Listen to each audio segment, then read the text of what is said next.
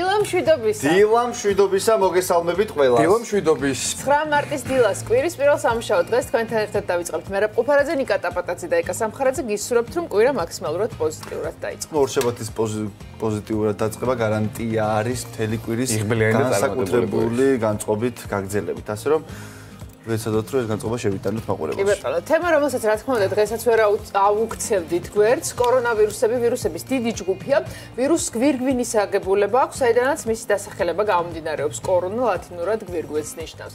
13 დღეში საქართველოში COVID-19-ით ინფიცირებული 13 ადამიანი ყავს.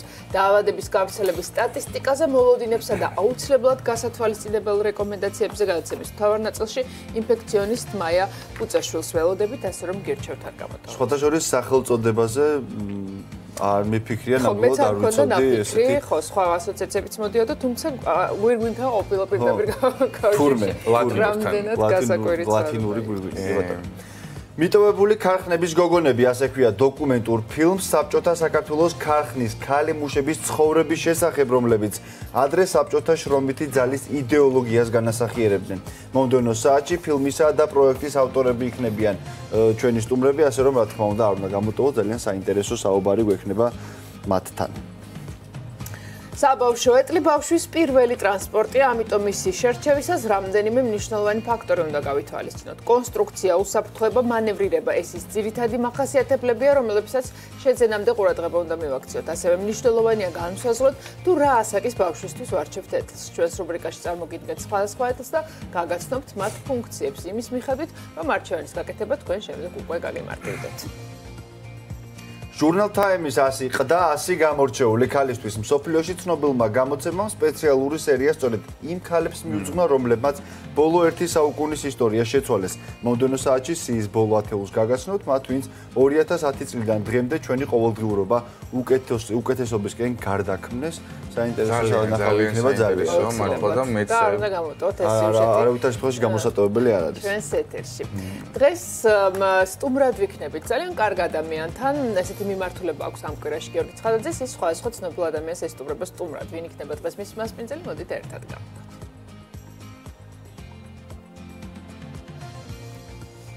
თუმცა ჯერ სპორტი უნდა დაგვიანოსოს, რა გველოდება დღევანდელ გადაცემაში. სიამოვნებით, მრავალფეროვანი სპორტი გველოდება, მინდა გითხრათ, კარგი სინთეზი გამოგვივიდა. კორონას კი ერთი ნიუსი გვაქვს, სამწუხაროდ ვერ ავუვლიდით გვერდს. კიდევ ერთი სახეობა შევერთდა, მე რა სპორტ ზოგადად და კიდევ ერთი ღონისძიება გაიმართება გულშემატკივრების გარეშე. გვაქვს ქართული კალათბურთიდან ამბები, ეხება ეს ქალთა და ვაჟთა დონეს. გვაქვს უამრავი დაპირისპირება შაბათ-კვირას გამართული საფეხბურთო მატჩები, ასე რომ არ მოვიწყებთ წესით. კარგია, დაგელოდებით. და დაპირებული შემოერთება გიორგი ცხადაძე ზუსტად ახლა გვეტყვის დილა მშვიდობისას ჩვენს ეთერში.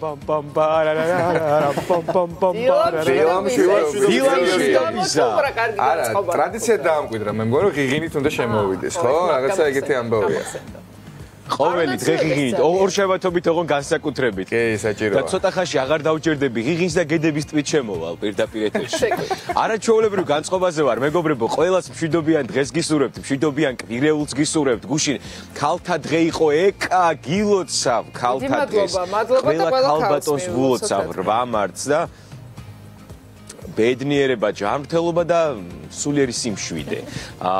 ხო, მე სხვათა შორის გუშინ ზესტაფონში ვიყავი, მოვიკითხავ ყველას, იმიტომ რომ არაჩვეულებრივი ამბავი იყო ზესტაფონში და აი ახლა ჩამოვედით სულ რამოდენიმე საათია და ისეთი საინტერესო კვირეულია დღეს და არა მარტო დღეს, არამედ მთელი კვირის განმავლობაში ჩვენ ვესტუმრებით კარს შევუღებ, ყველას კი ვაღვიძებდით, მაგრამ ახლა განსაკუთრებით კიდევ უფრო უკეთესად გავაღვიძებთ ყველა ადამიანს, სხვადასხვა პროფესიის წარმომადგენლებს, წარმატებულ ადამიანებს, იმ ადამიანებს, ვინც საზოგადოებას განსაკუთრებით უყვარს, გვესაუბრებიან თავის დილაზე, გვესაუბრებიან ჯანსაღი ცხოვრების ფორმულაზე და წარმატების ფორმულასაც კი გაგვიმხელენ სხვადასხვა პროფესიაში. დღესაც შეეხება გია ბუღაძეს ვესტუმრებით, მხატვარს, დავათვალიერებთ სხვადასხვა ნამუშევარს, ვისაუბრებთ ხელოვნებაზე, ვისაუბრებთ ფერებზე და შეიძლება რამე დავხატოთ კიდევაც პირდაპირ ეთერში. ხო, ამით რაც შეეხება ამ თემას არ შეიძლება რომ არ შევეხო, იმიტომ რომ განსაკუთრებულად კარგი ამინდები გველოდება ჩვენს ქალაქში და ასევე ჩვენს ქვეყანაში 21 გრადუსამდეც კი აიწევს აირის ტემპერატურა საქართველოს სხვადასხვა ქალაქებში. ამაზე უნდა მოგვიანებით უფრო დეტალურად, მანამდე კი დარჩით ჩვენთან. ბოლომდე გაგვათფავს გაზაფხული. კარგია, გიორგი, დაგიბრუნდებით ცოტა ხანში. დროებით გიორგი. პამ პამ პარარარარა. უნდა გახვიდე ახლა ცეკვით კადრიდან. და ჩვენ გავაგზავნოთ საინტერესო თემით. ადამიანი კუბი ასე უწოდეს მოგზაურს სემ ჯედინგს 60 წლის არტისტი უკვე 5 წელია ევროპის სხვადასხვა ქვეყანაში რკინის კონსტრუქციით მოგზაურობს. ის ამჯერად ესპანეთში მონსულის უდაბნოში იმყოფება. ჯედინგი პერფორმანსს თავზე მიმაგრებული პატარა კამერით იღებს. დანიელი არტისტი აცხადებს, რომ ამ პერფორმანსით ცდილობს ხელოვნების საზღვრებიდან გასვლას, არსულს ჩაკეტილ ურბანიზმში მოღვაწეობდეს. სემ ჯედინგსმა პერფორმანსი კოპენჰაგენიდან დაიწყო და უკვე ევროპის რამდენიმე ქვეყანაც მოიარა. ხელოვანი გეგმავს, რომ მოგზაურობა წიგნში ასახოს. ასე საინტერესო ადამიანი და არ არის მარტი არავითარ შემთხვევაში ასეთი მოგზაურობა, თუმცა მიზანი მთავარია და ჩანაფიქრია. პაკისტანში კი პირველად ქალთა კონფერენცია გაიმართა. ორგანიზატორების მიზანი იყო ქალთა მიმართ ძალადობის პრობლემების გაშუქება, ფართო აუდიტორისთვის გაცნობა. კონფერენციას უძღვებოდნენ პაკისტანელი ქალი მხატვრები, მწერლები და პოეტები, რომლებიც პრობლემების გამოხატვას საკუთარი ნამუშევრებით ცდილობდნენ. მსმენელი პაკისტანის მხატვართა ასოციაციაში შეიკრიბა, სადაც კინოს, თეატრისა და ცეკვის მეშვეობით ქალთა უფლებების შესახებ პერფორმანსი წარმოადგინეს. ორდღიან ღონისძიებაზე ასევე უჩვენეს დოკუმენტური ფილმი, რომელიც ქალების ძალადობის თემას ეძღვნება.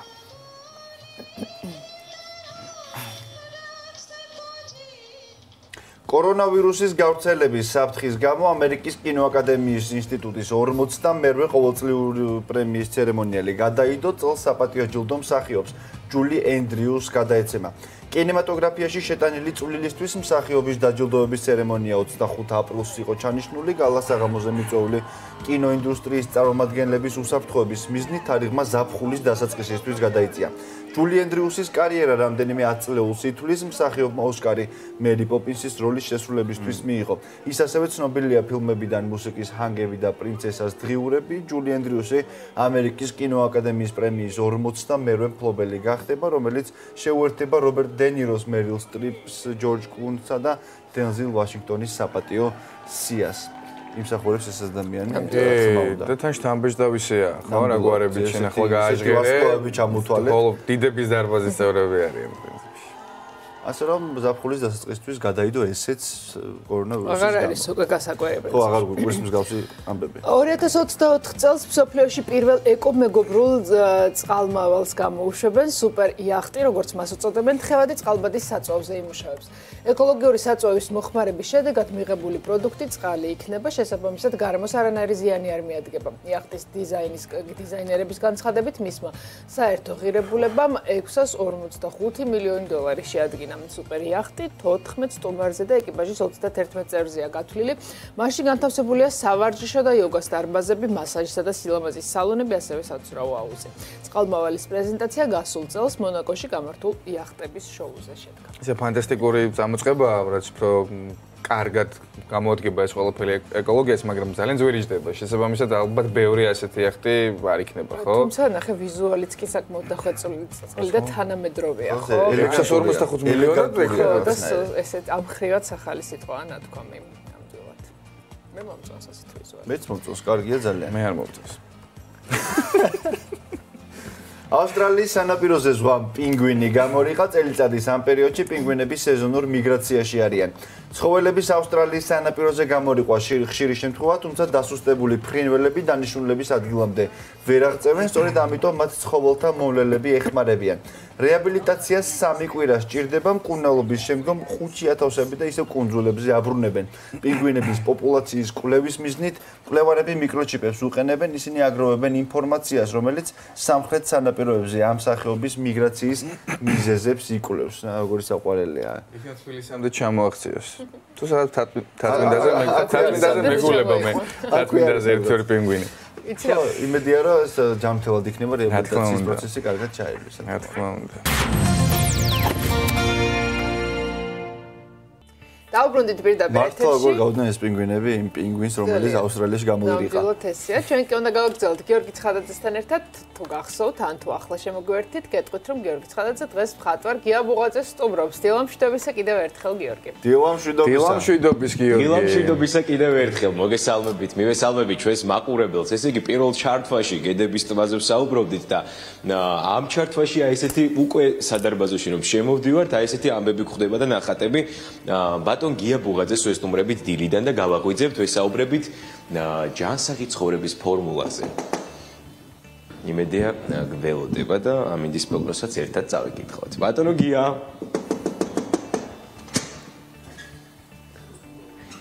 დილა მშვიდობისა. ვაიმე ეს ვინ არის? ეს არის ჩვენი ფიოსები ფიო. სტუმრები ყავს დილით ფიო. ნახე. ბატონო გია, ესე იგი როგორც კი შემოვედი, მაშინვე გეცემა რაღაცნაირი განსაკუთრებული სურნელი საღებავების და მხატვრობების და ნახატების. ბატონო გია, რომელ საათზე იწყება თქვენი დილა? საკმაოდ ადრე. სიგუშინ უბრალოდ ფეხბურთებს შევყევი. დაკიდე. გუშინ კარგი თამაშები იყო. რთული თამაში იყო ჩემთვის, მაგრამ პრინციპში არა უშავს, მაინც. დიდი მადლობა რომ მოგზანდით და აი რასწორია ბატონო გიას გიორგი რომ გითხო გუშინდელ თამაშზე მადრიდის რეალის გულშემატკივარია ბატონი გია და ბეტისთან თამაშზე რო გითხო და ბეტისთან მარცხზე რო 1-2 სიტყვით მოგახსენოს დავიწყოთ პოზიტიურად დილა თქვენ ვაღიარებთ და დღეს უმეტესობაში ხართ მერაბიც მადრიდის რეალის გულშემატკივარია ჩვენი დიდი მადლობა ესე უკაცრავად ყუფარაძე ბარსელონა ჩემი მოწაფეა სტუდენტი და შედოთის და ბარსას გულშემატკივარი ეკა დღეს იყავი შენ ბარსელონას ფანი და ვიყოთ ერთად გულშემატკივარი და დაგვჩაგრავენ ეს მადრიდის რეალის გულშემატკივარები იცი და ახლა უხარიათ რომ რეალი მოგიხო ჩვენგან ბატონ გიას მოკლედ და ესე ხალისიანად ხდება ყველაფერი. თავარია პოზიტივით შევხედოთ ყველაფერს ბატონო გია. რა თქმა უნდა, მით უმეტეს დღეს ესეთი საშინელი რაღაცები ტრიალები ჰაერში ხო ამბობენ. ხო და რა ვიცი, პოზიტივი გჭირდება, იმიტომ შიშის გარემოში კარგად ფუთფუთებს სწორედ ეს. ბატონო გია, მოდი დავათვალიერებინოთ, ბოდიში რომ გაწყვეტინებთ თქვენი სახლი, ნელ-ნელა ვიაროთ და თან მოგვიყევით თქვენს დღეზე. ისიც რა არის, მოდი აი მე მაქვს საერთოდ ორი რაღაცა რიტუალური ჩასატარებელი. აი მას უნდა ვაჭამო საჭმელი. აი ეს ეხლა თუ მეძახდა სუდილიდან და კიდევ ყავს მაქეთ რომ მოვიდეთ შეიძლება ერთი შევიხედოთ მაშინ. თუთი ხუშები ყავთ მე მგონი კიდე. ოღონდ ეს ამათა როცა ცნობილი თვითონ აი თუ შეიძლება მომზადეთ. აი ეს ნერე ჩემი პატარა თოთები. რა ქვია, სახელები ხო არა აქვთ? ხო, სუკო ქვია ერთს და მეორეს გოგო. ხოდ გოგო. ეხლა რა შეიძლება ფიოს. ნუ ეს მაგათა აქვს ძალიან უცნაური დამოკიდებულება, არ ვაკარებ ამ ფისუნიაზე ალაპარაკი, მაგრამ ფაქტობრივად ხოდ ძალიან ტკბილი და საყვარელი ფისუნია, მაგრამ თუმცა მათ ხედავს ხოდ ხდება ხო მაინც ეს. ანუ ჯერ ვერ დამეგობრდნენ. არა, ბოლომდე ვერა, მაგრამ აი ხა ამათ უნდა ვაჭამო პირველ რიგში, თქო, მე ამას უნდა მოდი მე ფისოს დავიჭერ, მაშინ ცოტა ხანი ხელში და თქვენ აჭამეთ თუთი ხუშებს. ხო, მაგრამ თუ მოდი. როგორ არ გაჩერდება, გამარჯობა. ვაიმე რა საყვარელია. სხვათა შორის სხვათა ბატონო გია, კატები უფრო გიყვართ თუ ძაღლები? მე საერთოდ ცხოველები ნაკლებად მიყვარდა, გასახატად მერჩია კატები. ძაღლები და ცხენები საერთოდ გეჩერე შორდან უყურებ დისტანციას, მაგრამ ჩემო ქალიშვილა პრობლემის წინაშე დამეყანა. მიყიდა ესეც მედადამის და გვიყიდა აი ეს უბრალოდ ფანჯრიდან შემოფრინდა თუთი ყუში და იდრობული გაქვთ თუ ოჯახის წევრად მიგვიღო. ასე რომ რეალურად აღმოჩნდა პატარა ზოოპარკი მაქვს სახლში. ბატონო გია, დილიც აი ესეთი კითხვა არის ხოლმე, ყოველთვის უსვამთ ხოლმე სხვადასხვა ადამიანს. ყავას სვამთ თუ სვამთ ხოლმე დილით? არა ნაკლებად, არა ადრე სვამდი, მაგრამ ეხლა არა. ხა შეიძლება რამე წვენი დავლიო და ან სხვა შორის ყველაზე ალბათ ვიღაცა იტყვის საშინელებას აკეთებს, რომ წყლში მიყვარს ხოლმე პეპსი. პეპსის მე ხოლმე რეალურად. პეპსი ალბათ არ უნდა იყოს სასარგებლო ბატონო გია, იმიტომ რომ წყალია დილით ძალიან სასარგებლო. წყალი ხო, კედალი ერთი ჭიქა უკე დავლია, მოვასწარეთ. როგორც პირველად, რასაც იღბიძებთ, რომ აკეთებთ, რა არის ის, რასაც პირველად აკეთებთ ხოლმე დილაობით? პირველ რიგში, რასაც ვაკეთებ, ეს როგორ გითხარ, წყალი დავლიე, ნუ შეიძლება ხოთ თკბილის მოყვარული გახლა ვარ, თორე გაზერ მეტად მე რომ გითხობოდი, კაი, ირბიდი საყვარელო. ხო, ოც სახელმწიფოში არ გამიქცეს, თორე მე ძალიან ისვრება. ხო და ნუ რა ვიცი, მიშევდივარ სახელმწიფოში ძირითადად, რა თქმა უნდა და იქ ხარ ჩემი ვარჯიში თუ შეიძლება გამოფხიზლების სპეციალური. მანამ სანამ სახელმწიფოში გადავინაცვლებთ, იქ საოცარი ამბავი გველოდება წინ და შეიძლება რაღაცები ვისწავლოთ კიდევაც მხატვრობის შესახებ და ვისაუბრებთ რა თქმა უნდა ხელოვნებაზე, მანამდე არ შეიძლება რომ აი ეს ნამუშევრები არ დაგათვალიერებინოთ პირდაპირ ეთერში რა ნამუშევრებიც აი ამ დერეფანშია.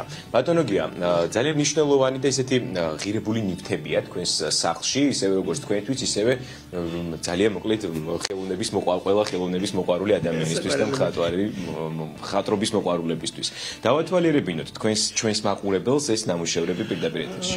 ნუ ამ შემთხვევაში ხოლმე დერეფანია, ეს ზოოპარკი მაქვს, სახში ზოოპარკი, აგერ კატა, იქ ჩიტები, მოგეთ ეს ძირითადად გრაფიკული ნამუშევრები და რამდენიმე ექსპერიმენტული კომპოზიცია, აქ უბრალოდ ხო დერეფანი შევქმნით, მეტი არაფერი განსაკუთრებული. ეს თქვენი ნახატებია ყველა? ყველა რა თქმა უნდა. ხოლო დერეფანიაო, ამბობს ბატონო გია, მაგრამ ხოლო დერეფანი მე მგონი არ არის. ხოლო დერეფანია, უბრალოდ მე გრაფიკა ყოველთვის მიყვარდა, სხვათა შორის რა შეესეკნებს. ჩანახატებს ძირითადად ვაკეთებ როგორც ავტობიოგრაფიულ დღიურებს, თუ შეიძლება ასე ითქვას. კი არ წერ ხოლმე დღიურებს ხო წერენ ხოლმე, მაგრამ ჩანახატებს ვაკეთებ განწყობის და მიხედვით და აურაცხელი დაგროვდა აქედან გამომდინარე და ზოგს ჩარჩოში ზოგს არა და ზითად ამას წყვეტს ხოლმე ჩემი ქალიშვილი რა დაიკიდება კედელზე და რა არა. ძალიან დიდი მადლობა ბატონო გია. ჩვენ შემდეგ ჩართვაში გადავინაცვლებთ სახელოსნოში, მანამდე კი ამინდის პროგნოზს აგიკითხავთ რა თქმა უნდა პირდაპირ ეთერში. ბათუმში +25 გრადუსია ნავარაუდების სითბო, ფოთშაერის ტემპერატურა 26 გრადუსამდე გათბება, სოხუმი +24, ზუგდიდი +28, ცაგერი +24, ხოლო მესტიაში სინოპტიკოსები 18 გრადუს გვერდებიან. ოზურგეთში ჰაერის ტემპერატურა 27 გრადუს მიუახლოვდება, ამბროლაური +25, ახალციხე +22, სამტრედიაში კი 21 გრადუსი დაფიქსირდება. ქუთაისის ჰაერის ტემპერატურა 26 გრადუსამდე გათბება, ხაშურში 21 გრადუსი, ბორჯომი 23, ბაკურიანი 16, ხოლო გუდაური +12 გრადუსი მზე გვაქვს ღრუბლებში. ცხინვალში სინოპტიკოსები 22 გრადუს გვერდებიან, გორში 23 გრადუსია ნავარაუდები, თელავში 20 გრადუსი იქნება, რუსთავი +22, ხოლო ჩვენს დედაქალაქში თბილისში +21 გრადუსი. მოდი დავიმშვიდობოთ, ერთად დავიმშვიდობოთ. დროებით თქო. დროებით გიორგი დაგიბრუნდებით მომდევნო საათში. ისე როგორ აპატიეთ, რა ვიცი, ამ ხელა ამბავი გიორგი. მოვასამ, ცალკე ელოდება გასაუბრება. რეალს და ბარსას გულს შემატკივრობას გულისხმობ. არა უშავს. დილა ფორმულაზე პირდაპირ ეთერშია, ცოტა ხანში სპორტის სიახლეებს გავიცნობთ, მანამდე კი ანონსებს შეგახსენებთ. ამ ეტაპზე კორონავირუსის წინააღმდეგ ბრძოლაში დეზინფექცია მთავარი იარაღია. როგორ დავამუშავოთ გარემო ჩვენს ირგვლივ და პროდუქტები, რომელსაც მივირთმევთ, მომდევნო საათში ინფექციონისტი მაია ბუწაშვილი შემოგვიერთდება რეკომენდაციებით, გირჩევთ, რომ არ გამატოვოთ. სოციალურ პრობლემად ქცეული ფემიციდი და ქალთა მოძრაობის მანიფესტი პერფორმანსი ქალების მკვლელობების წინააღმდეგ. დამნაშავე საზოგადოება და სახელმწიფო დუმილი, რომელსაც სიცოცხლის ფასი აქვს. მომდევნო საათში ვნახოთ თაკო ნოზაძის სიუჟეტი 8 მარტი და ქალები.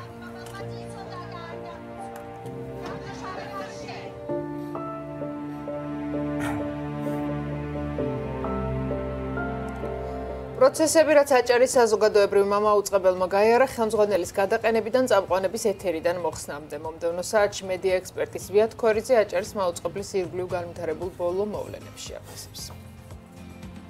კონსტრუქცია, უსაფრთხოება და მანევრირება. ეს არის ის ძირითადი მახასიათებლები, რასაც უნდა მიაქციოთ ყურადღება, როდესაც თქვენი პატარასათვის ეტლს არჩევთ. ანი მარღანია უფრო მეტს უკვე გვირჩევს ბავშვის პირველ ტრანსპორტზე თავის სიუჟეტში.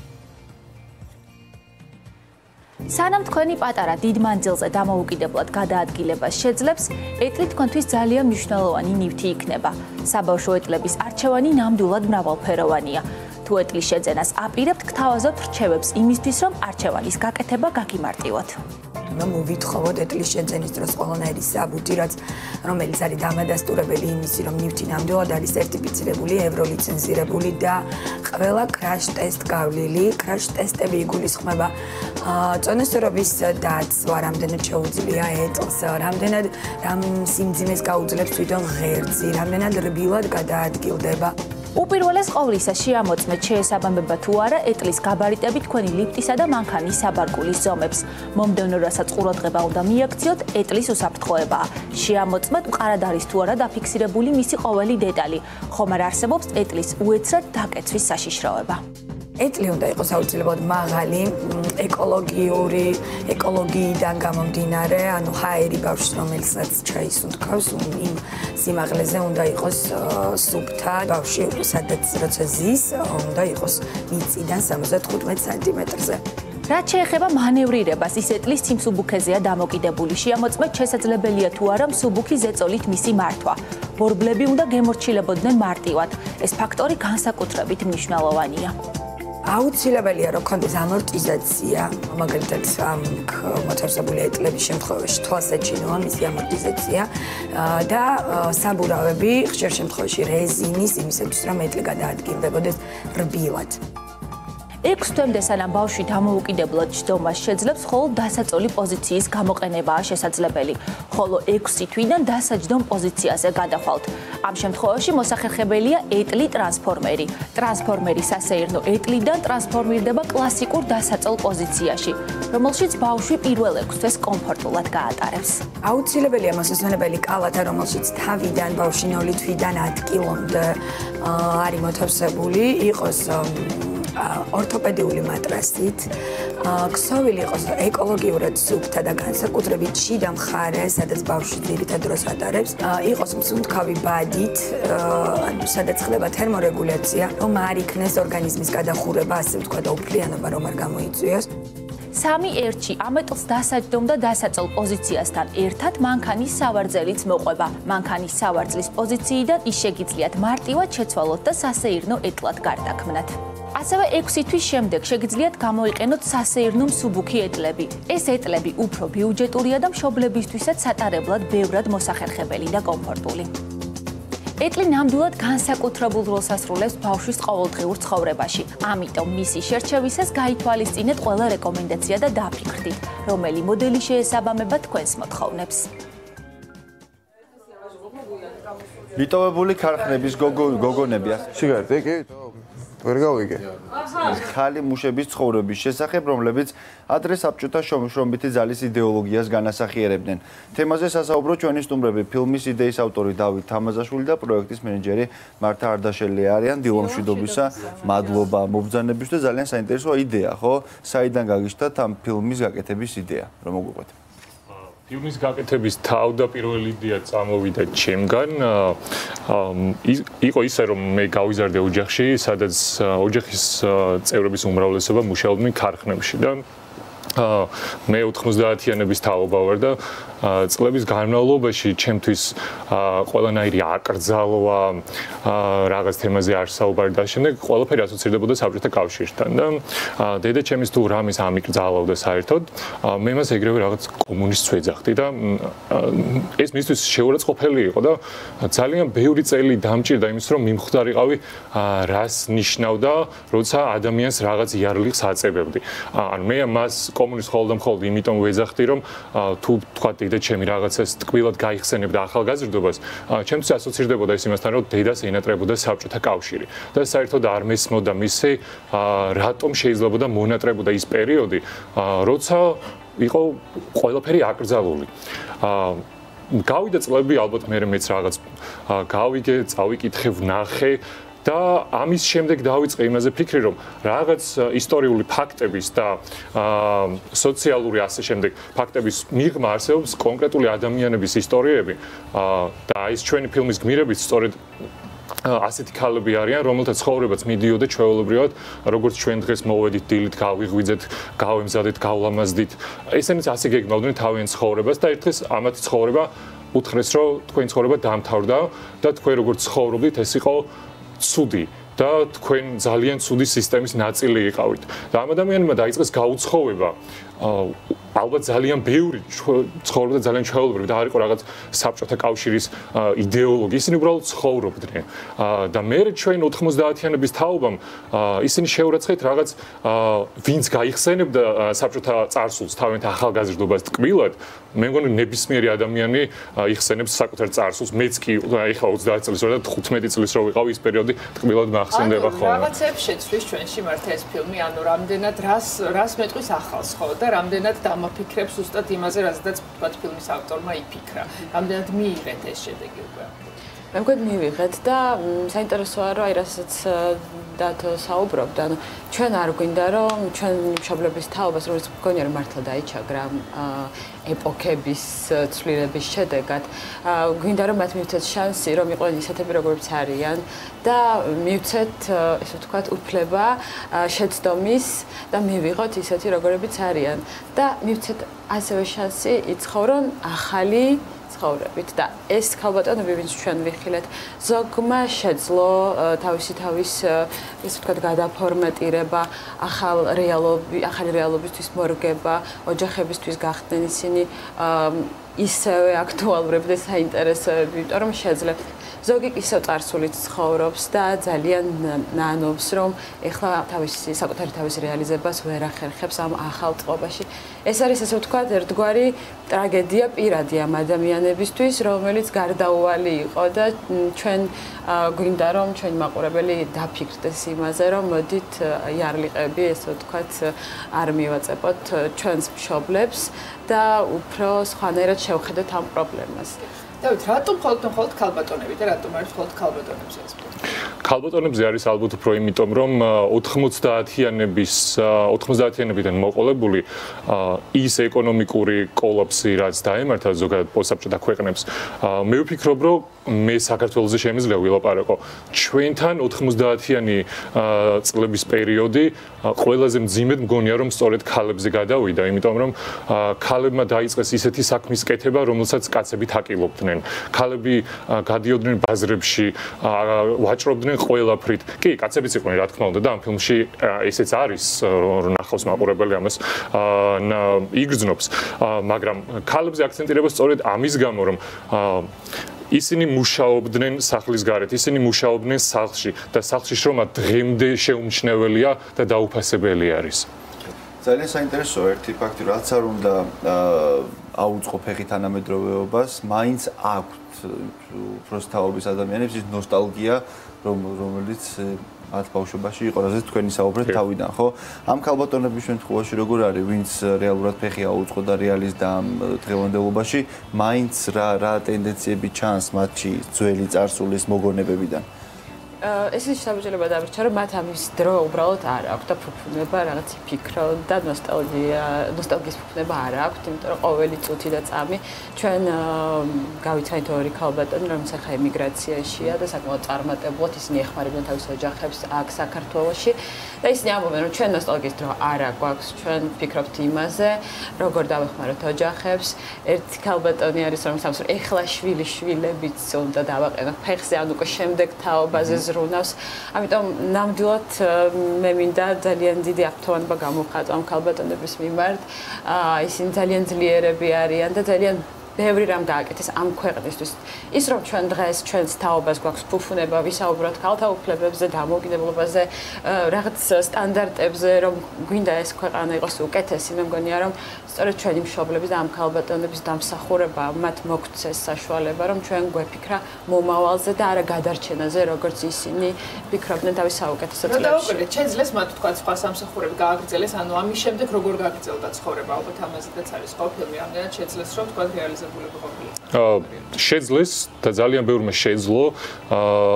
ჩვენი ფილმის გმირების უმრავლესობა დასაქმებული არის, ისინი დღესაც თავიანთი შრომით არჩენენ საკუთარ ოჯახებს. მაგრამ არ არის ეს ფილმი მხოლოდ კონკრეტულ ამ გმირებზე, ჩვენს პერსონაჟებზე. არამედ ეს არის ყველა ადამიანზე, რომელიც ცხოვრობდა საბჭოთა კავშირში და მე აი სტიგმის გამო, რომ ამ ადამიანებმა თუ გაიხსენეს რაღაც დადებითად, მათ ეწევებათ, რომ ისინი არიან საბჭოთა კავშირზე შეყვარებულები. აი რაღაც აი ამ სტიგმის მოხსნის მცდელობა იყო ამის ჩვენება, დიახ. და ეს შედგება ეს ყველაფერი დღეს, ხო? სადაა ჩვენება და ვის შეუძლია. ეს იქნება ტერმინალში, ვაკის 4 საათზე ველოდებით ყველას თქვენს. ის შემოვიდეთ, იმიტომ რომ ნამდვილად ძალიან დაინტერესებს. აუცილებლად სანახავი ფილმია. დიდი მადლობა. დიდი მადლობა. და რა თქმა უნდა წარმატებებს გისურვებთ. გავაგრძელებთ. არსებობის მანძილზე ჟურნალმა Time-მან წლის ადამიანი 92-ჯერ გამოავლინა აქედან, მხოლოდ 11-ია ქალი. ქალთა საერთაშორისო დღის გამო გამოცემამ შექმნა სპეციალური სერია, რომელიც წლების მიხედვით გაგაცნობთ გამორჩეულ ქალებს, ვის მიერ გაწეული სამუშაო და მათი წვლილი შეუმჩნეველი დარჩა. ჩვენ ვერ მოგიყვებით ყველა მათგანზე, მაგრამ წარმოგიდგენთ 21 საუკუნის მეორე ათწლეულის განსხვავებულ ქალბატონებს, რომლებმაც 2010 წლიდან დღემდე სამყარო უკეთესობისკენ შეცვალეს. გამოცდილ ქალ პოლიტიკოსებზე, თინეიჯერ ქალ აქტივისტებზე, ქალ მომღერლებსა თუ ჟურნალისტებზე, ელენე ხაჭაპურიძე უფრო მეტს მოგვიყვება. გამოცემა Time-მა, რომელიც ყოველწლიურად წლის ადამიანს ასახელებს, ქალების საერთაშორისო დღესთან დაკავშირებით შექმნა ჟურნალის ყდების ახალი სერია და ის ქალები დაასახელა, რომლებიც 1920 წლიდან მოყოლებული დღემდე ისტორიას ცვლიდნენ. გამოცემის სიაზე დაყრდნობით გაგაცნობთ ბოლო 10 წლეულის იმ ქალებს, რომლებიც თავისი ჭკუით, თავდადებითა თუ ენთუზიაზმით მნიშვნელოვანი ცვლილებები მოიტანეს. წლების მანძილზე პოლიტიკოსებმა ამერიკელებისთვის ვერ შექმნეს ჯანდაცვაზე ხელმისაწვდომობის უნივერსალური პროგრამა. ობამაქი არის სახელი ცნობილი რეფორმა ვერ განხორციელდებოდა, რომ არა წარმომადგენელთა პალატის სპიკერი ნენსი პელოსი. წარმომადგენელთა პალატის სპიკერის თანამდებობა გამორჩეულმა პოლიტიკოსმა ქალმა გენდერული უთანასწორობის აღმოსაფხვრელად და სამხედრო სამსახურში გეი ადამიანების მხარდასაჭერადაც გამოიყენა. 2019 წელს ნენსი პელოსი სპიკერად მეორედ აირჩიეს. ის დღეს ამერიკის შეერთებული შტატების ძალაუფლების ვერტიკალში რიგით მესამე პოლიტიკოსია პრეზიდენტისა და ვიცე-პრეზიდენტის შემდეგ. 2011 წელს იემენში არაბული გაზაფხულის დადგომამდე 4 წლით ადრე ტავაკულ კარმანი აქციების წინახაზზე იდგა და ქვეყანაში არსებულ კორუფციას აპროტესტებდა და ხმამაღლა ამბობდა, რომ მთავრობამ იემენის ახალგაზრდობას მომავალი მოპარა. სამი შვილის დედას სჯეროდა, რომ ქალის ხმა ფუნდამენტურ როლს შეასრულებდა რევოლუციაში, რომელიც მის ქვეყანას ასე სჭირდებოდა. აქციებზე გამოჩენიდან რამდენიმე თვეში მას უკვე რევოლუციის დედას უწოდებდნენ. იმავე წელს ტავაკულ კარმანი ნობელის ლაურეატი გახდა მშვიდობის დარგში. ის პირველი არაბი და მეორე მუსლიმი ქალია, რომელმაც ნობელის პრემია 32 წლის ასაკში მიიღო.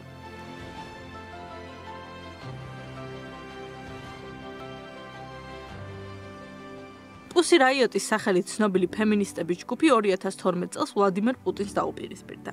მათ მიერ პანკ-როკის ჟანრში შესრულებულ ვიდეოებს აჯანყების რადიკალურ ფორმად მიიჩნევდნენ. ჯგუფის სამივე წევრს ბრალი ხულიგნობასა და რელიგიური სიზრუნვილით მოტივირებულ დანაშაულში დასდეს.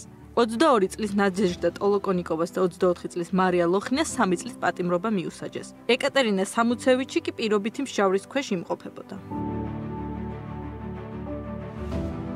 მას შემდეგ, რაც შეუიარაღებელი შავკანიანი თინეიჯერის მკვლელობაში ბრალდებული გაათავისუფლეს, ალისია გარსამ Facebook-ზე პოსტით შავკანიან ადამიანებს მიმართა. მე თქვენ მიყვარხართ, მე მიყვარს ჩემი თავი, შავკანიანი ადამიანების სიცოცხლე მნიშვნელოვანია.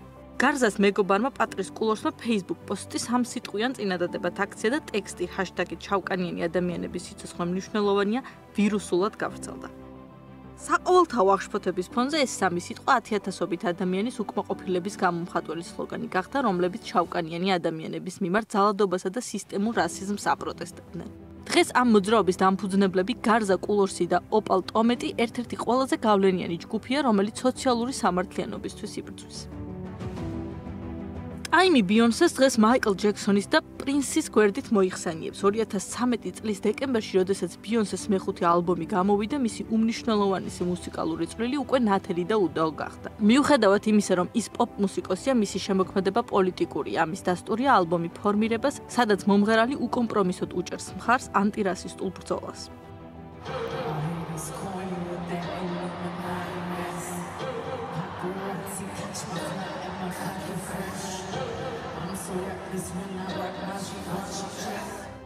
ანგელა მერკელი ევროკავშირის ყველაზე გამორჩეული ლიდერია, რომელიც უკვე 15 წელია გერმანიის კანცლერის თანამდებობას იკავებს.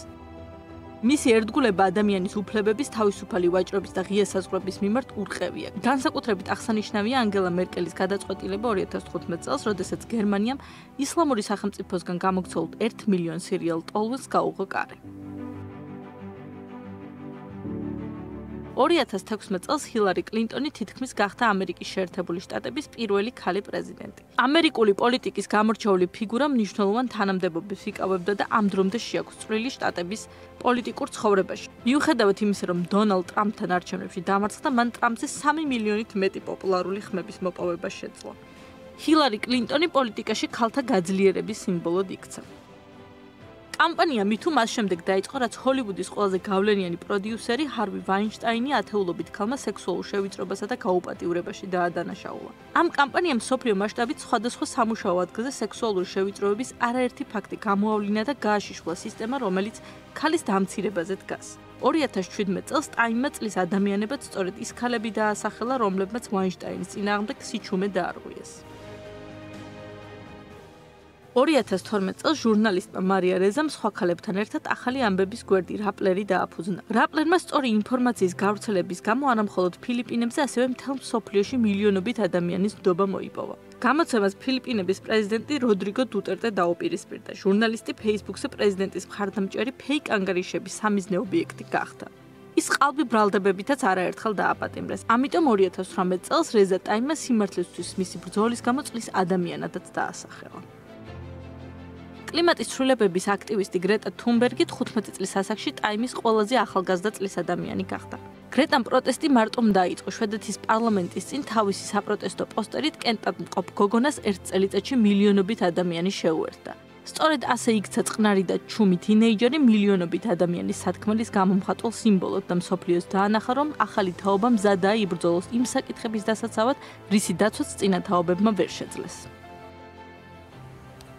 ძლიერი ქალბატონობის ძალიან დიდი პატივისცემა სიუჟეტად შეგვიძლია ამაზე ვიმსჯელოთ და მადლობა ელენე ხაჭაპურიძეს. და წარმატებები მათ მომავალში. რა თქმა უნდა. ეხლა გავაგრძელოთ ისევ კორონავირუსს უნდა შევეხოთ. ყველაზე მსხვილი სოციალური ქსელის Facebook-ის ლონდონის ოფისი დისტანციურ სამუშაო რეჟიმზე გადავიდა. ამის შესახებ გადაწყვეტილება მას შემდეგ მიიღეს, რაც ერთ-ერთ თანამშრომელს კორონავირუსი დაუდგინდა. ერთ-ერთ ყველაზე მსხვილ კორპორაციას ბრიტანეთში 3 ფილიალი აქვს, სადაც 3000-მდე თანამშრომელი ყავს დასაქმებული. კომპანიას არ აქვს ზუსტი პასუხი ოფისში კონკრეტულად რომელ პირებთან ჰქონდა კონტაქტი ინფიცირებულს, ამიტომაც ყველა თანამშრომელს თვითიზოლაციისკენ მოუწოდეს. ბოლო მონაცემებით დიდ ბრიტანეთში კორონავირუსის 243 შემთხვევა დაფიქსირდა. საალეთის ფურცელი უკვე კოსმოსშიც იზრდება. საერთაშორისო კოსმოსურ სადგურზე მოყვანილი ბოსტნეული ისეთივე ნოყიერი აღმოჩნდა, როგორც დედამიწაზე. ასტრონავტები გიოია მესა და მისი კოლეგები წლების მანძილზე მუშაობდნენ ამ პროექტზე, მათ ექსპერიმენტისთვის საალეთის ფურცლის ერთი ჯიში რომენი შეარჩიეს. მკვლევარებმა სადგურის ფურცლები დედამიწაზე გაზრდილ ბოსტნეულს შეადარეს, რომელიც ზუსტად იმავე ტენიანობის, ნახშირორჟანგის კონცენტრაციისა და ტემპერატურის პირობებში მოჰყავდათ. როგორც მეცნიერები აცხადებენ, ისინი ასეთ შედეგს არ ელოდნენ, მათი აზრით, ეკიპაჟის სამომავლო რაციონისათვის მცენარეები მნიშვნელოვან როლს შეასრულებენ. ასე რომ უკვე კოსმოსშიდაც შესაძლებელი არის საალეთის ფურცლების. აი იდგმება პირველი ნაბიჯები და კაცმა არ იცის რა იქნება. ძალიან მნიშვნელოვანია, ხო? ჩვენი ჯანმრთელობისთვის შესაბამისად ასეთ პროექტებს საერთაშორისო მნიშვნელობა აქვს. ნამდვილად. და ერთი საინტერესო ამბავი უნდა გაჩვენოთ, როგორ მიულოცა ცნობილმა ბრენდმა Porsche-მ ქალთა დღე, ქალებს, შეგვიძლია გავუშვათ ეს ვიდეო და დავაკვირდეთ მის წარწერას. ეს იქნება სავარაუდოდ შტუტგარტი. ან თუ არ ვცდები, იქ აქვს სათაო ოფისი. ბატონო, მე სხვა შერს ნამყოფი ვარ შტუტგარტში Porsche-ს სათაო. მართლა, რა მოდი Mercedes-იც მანდა დაიყოს, ხო? თუ სწორად ვიცი. და ძალიან მაგარია.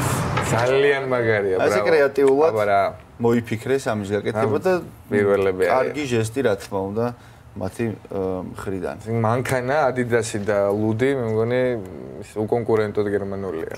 აქაც ძალიან კაცური ბრენდი რო ხო ასეთ ჟესტს გაკეთებს ქალბატონებს. კარგია ძალიან. კარგია და დასაფასებელი ნამდვილად.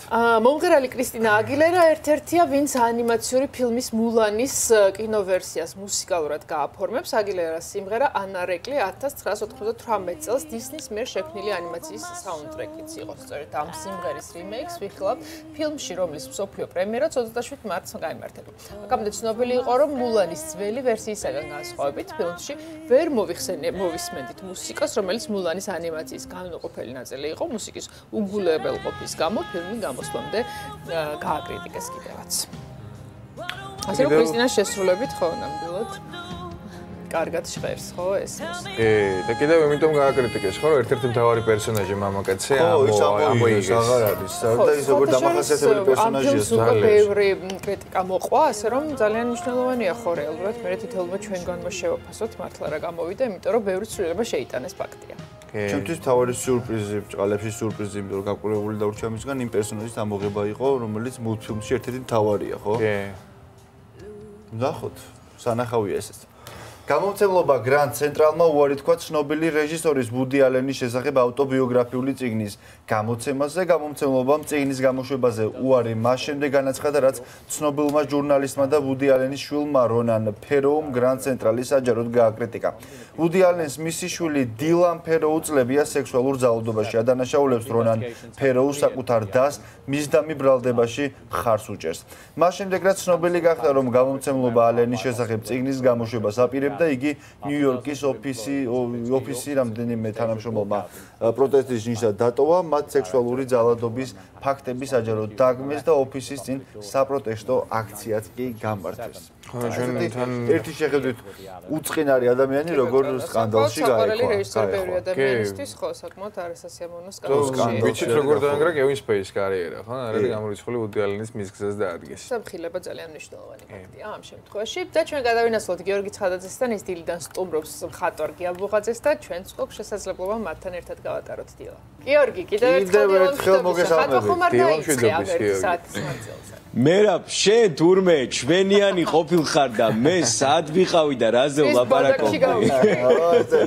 ერთხელ რომ მეცვა არქივ მარშალია რომ ჩამაწვა თეთრი მაისური რეალის იძულებით ეგ იმას კი არ ნიშნავს რომ რეალის გულში მაგ დამავიწყდა მერაბ, დამავიწყდა.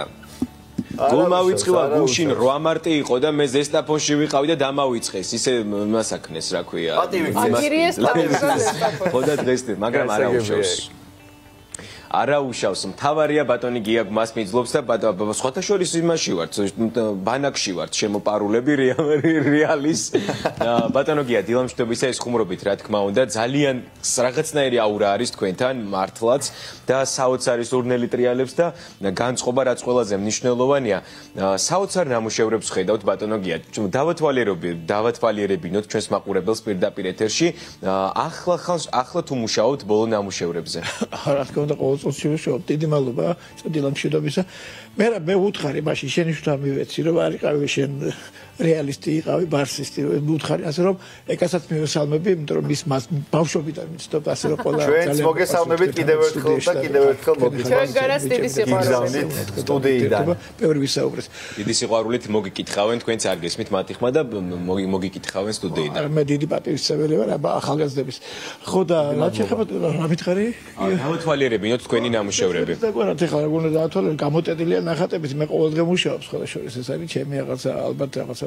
პათოლოგიური დამოკიდებული ამ საქმეს მაგრამ ჩემთვის ხატა ჩემთვის სხვისთვის არა ჩემთვის მხოლოდ ну вообще ახლა დღეს მაგალითად მუშაობ აი ამ კონკრეტულად აი მოცდაურ ნამუშევრს სადაც აი ხელებს ხედავთ როგორც არის იქ რაღაცა არეულია ლათინური შრიფტი და ქართული შრიფტი წელი არსი და სხვა ყველა სპეციალურად არის გაკეთებული ხედავთ ოქროსფერი მასა მოძრაობს მაგრამ ამას კიდე მეყობა მეორე სხვა სურათი აი თუ შეიძლება აქეთ შემოტრიალდეთ აი იქ თუ შეიძლება გიო აი აქეთ ნებდა აი თქვენ აი კარი ესეთი აი დიდი სიკს ვაკეთებ ხაც ნამუშევრების აი ხო აი ხედავთ აი რაღაცა პატალური სცენასავით არის ადამიანები ერთმანეთს უპირისპირდებიან და ქვევით არის ლათინური ტექსტი მე ჩავწერე იგნემ გლადიო ნეფოდიას ნიშნავს ნუ გააღივებ გაქეკავ ცეცხლს ხმლით ეს ქართულად რო თარგმნოთ მარტივად უბრალოდ შინაარსობრივად ნაცნო დაასხავ ცეცხლს რა ბაქრიოთ ბატონო გია ბოდიში რომ გაწყვეტინებთ ჩვენს ტელევიზიასაც ფორმულა ქვია და ესე იგი წარმატების ფორმულა ძალიან ბევრი ადამიანი მოკლედ ისეთ რაღაცებს ხედავთ აქ რომ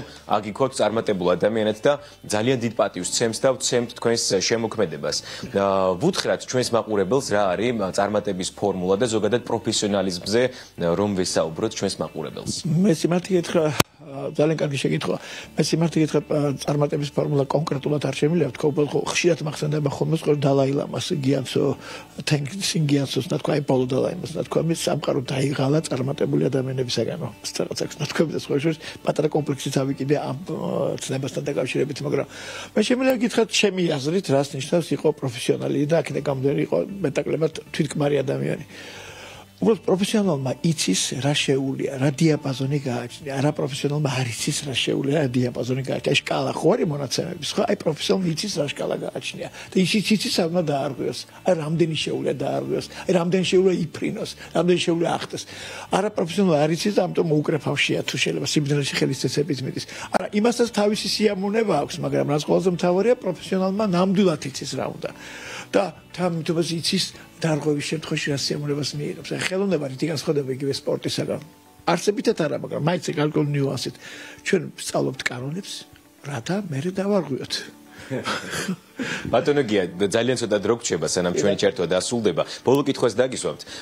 თქვენი საყვარელი მხატვარი არ შეიძლება არ გკითხოთ, იმიტომ რომ ძალიან საინტერესოა, რომელია თქვენი საყვარელი მხატვარი. ძალიან ბევრი მყავს ასეთი, თავი დავუნებოთ ხელოვნების ისტორიას ვასწავლოთ, წარმოგიდგენთ რამდენი მხატვარი და მიყვარდეს და სხვებზე რამდენი ვილაპარაკო. რა თქმა უნდა მყავს რამდენიმე მაინდა-მაინც ყოველ ჩემი გულის მხატვარი, მაგალითად გერმანელი მხატვარი, რომელიც სამწუხაროდ ნაკლებად იციან ჩვენთან, ეს არის კასპარ დავით ფრიდრიხი. ეს არის გოეთეს პერიოდის მხატვარია, გიჟდება, ეს არის ჩემი გულის მხატვარი, აი გულში მიზის პირდაპირ გაგებით. არის ტვინის და გონების მხატვარი, ეს არის ასეთი გენიალური იტალიელი მე-19 საუკუნის მხატვარი, პიერო დე ლა ფრანჩესკა, არ ვიცი თუ ვინმე დაინტერესდება უფრო მეტად და ჩაუღრმავდება მხატვარს მართლა ბევრი რამეს აღმოაჩენს და ხო ნების მხატვარი, აი ნებას რო აჩერებს, არტისტულ ნებას, ჩემთვის არის მიქელანჯელო ბონაროტი, აი სამს. საოცარია ბატონ გიასთან საუბარი და მით უმეტეს როცა აი მიქელანჯელო გავიხსენეთ. ჩვენ შემდეგ ჩართვაში დაგიბრუნდებით რა თქმა უნდა პირდაპირ ეთერში, ასე რომ დარჩით ჩვენთან. გელოდებით გიორგი, დაგიბრუნდებით ცოტა ხანში. წელს 8 მარტს საქართველოს 8 მოკლული ქალით შეხვდა. ქალთა მოძრაობამ ამ დღეს ფილარმონიის წინ პერფორმანსი დადგა იმ გულგრილობის გასაპროტესტებლად, რომელიც ჩვენ საზოგადოებაში არსებობს ქალზე ძალადობის მიმართ. ქალები შეიკრიბნენ ფუნდამენტური და აბსოლუტური უფლების სიცოცხლის დასაცავად. ფემიციდის გასაპროტესტებლად, რომელიც ჩვენი ყოველდღიურობის ნაწილი გახდა, დაკო ნოზაძის სიუჟეტი ვნახოთ.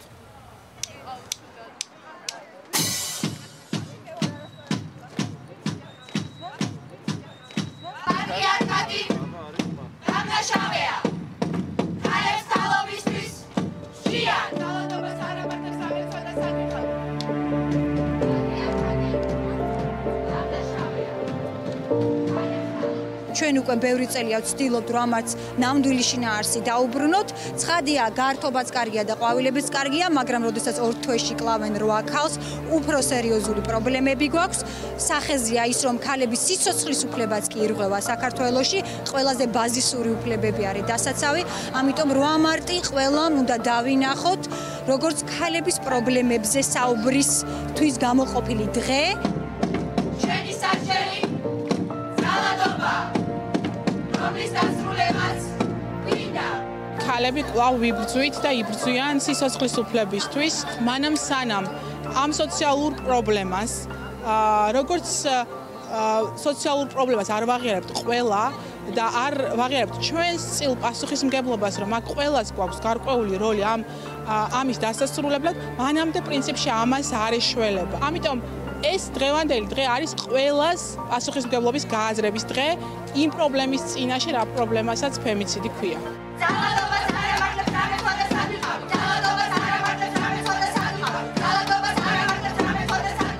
ძალადობა ეს არ არის ერთი კონკრეტული მოძალადის ბრალი, ძალადობა ეს არის მთელი საზოგადოების ბრალი და ბუნებრივია იმ სახელმწიფო ინსტიტუტების ბრალი, რომლებიც არ იცავენ ჯეროვნად ქალს ძალადობისგან. კანონი უნდა იყოს გამკაცრებული, იმიტომ რომ ჩვენ საზოგადოებას, აი ამ პატრიარქალურ საზოგადოებას სამწუხაროდ სიმკაცრის მეტი და განათლების მეტი არაფერი არ უშვილეს. დამნაშავეა სახელმწიფო, პოლიცია, პროკურორი, სასამართლო.